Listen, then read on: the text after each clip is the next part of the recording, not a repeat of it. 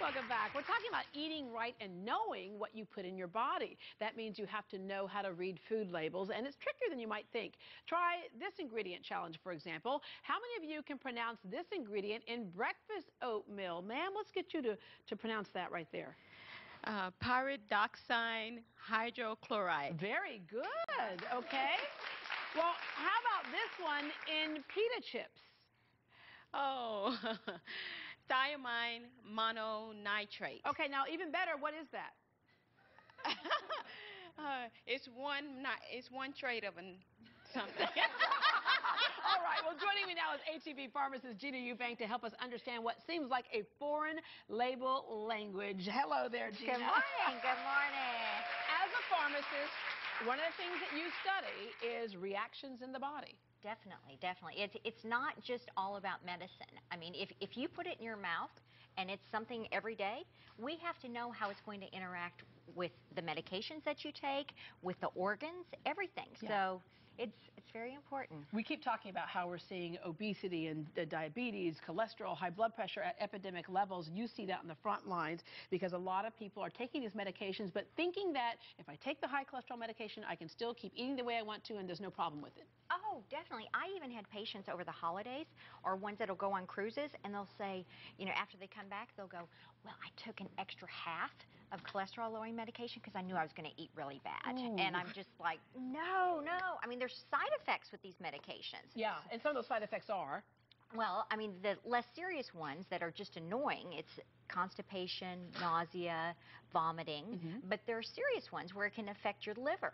And so your doctor will do a blood test to make sure that your liver enzymes are okay, and then they'll check it 6 weeks later, and if your liver enzymes are elevated, you know, it can cause serious liver damage where you can actually have liver failure. So that's why your doctor continues to monitor this. And I think a lot of people are confused about this. This isn't something you take for life. A lot of these medications are given to take at a temporary usage of this medication while you make some changes to get rid of the problem. And a lot of those changes, as we know, when it comes to high cholesterol or diabetes, type 2 diabetes in particular, is what we eat. Oh, definitely. You know, if people would look at food as medicine, because if you think about years ago, they didn't have medicine. Food and lifestyle, that was their way of staying healthy. Nutrition. Nutrition, 100%. They had to worry about, you know, am I going to get eaten today? You know, I mean, that was their major concern, not by killing themselves with food and things like that. Okay, so one of the things that's a big issue is partially hydrogenated oils. What is that? Okay, partially hydrogenated oil is not a naturally found oil. That is something that the food industry came up with to make the shelf life longer. So they actually heat the oil up to a very high temperature and infuse the extra hydrogen on there. So it changes the chemical structure completely. So when you ingest it, your body's like, what's this? Yeah. And it doesn't know how to get rid of it. And so it increases your cholesterol, and which leads to tons of different, you know, drug disease states, and so it's bad. Yeah, trans fatty acids.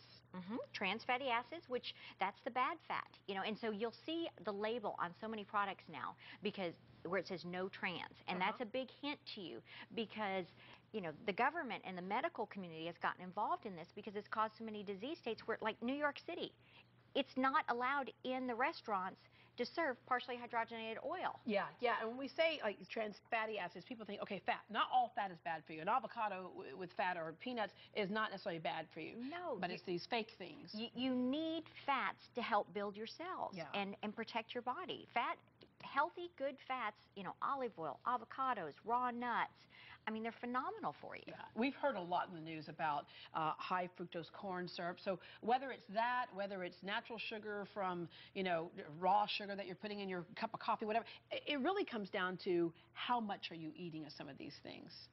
Exactly. And, you know, with sugar, one thing that people do not realize is when you eat a sugar, it signals to your pancreas to release insulin. Okay, so then insulin comes to the body and to the sugar, and it takes it over to the cell, and it has the key and it unlocks it, and it lets the sugar in. Okay, then your body, it signals to your brain, okay, warning, warning, you know, blood sugar has dropped, so it makes you want to eat more. So then the whole cycle repeats, where insulin comes, lets it in. Well, guess what? When the cell closet gets full of sugar and they can't use it anymore, they store it as fat. So it's going back there, yeah. you know, all over, around. you know. Okay, so the thing is to make better choices when we're choosing food. You've brought some things today, so tell us what you got going on here. Okay, one that I thought was very interesting, we've got peanut butter. And so many people think, oh, you know, especially with young children and seniors, they'll just grab peanut butter. Well, this particular brand and other brands, you know, they have partially hydrogenated oil. And so you need to really read the label on that.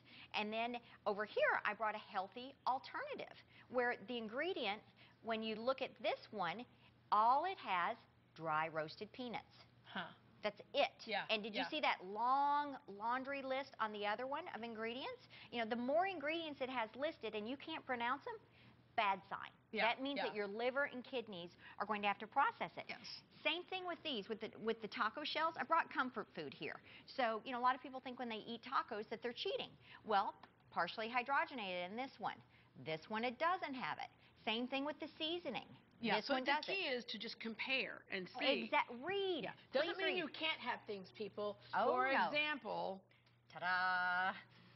this looks delicious. Okay. And this is the brand. This is H-E-B Central Market Pizza. It does not have any partially hydrogenated oil.